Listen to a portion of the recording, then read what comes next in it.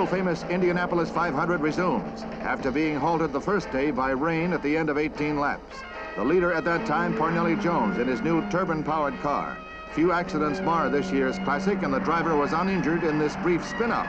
As usual, the pace is a blistering one. Jones leads almost the entire race, but with only 3 laps to go, his controversial turbine car quits, and he's forced to drop out. The checkered flag for winner A.J. Foyt, averaging over 151 miles an hour.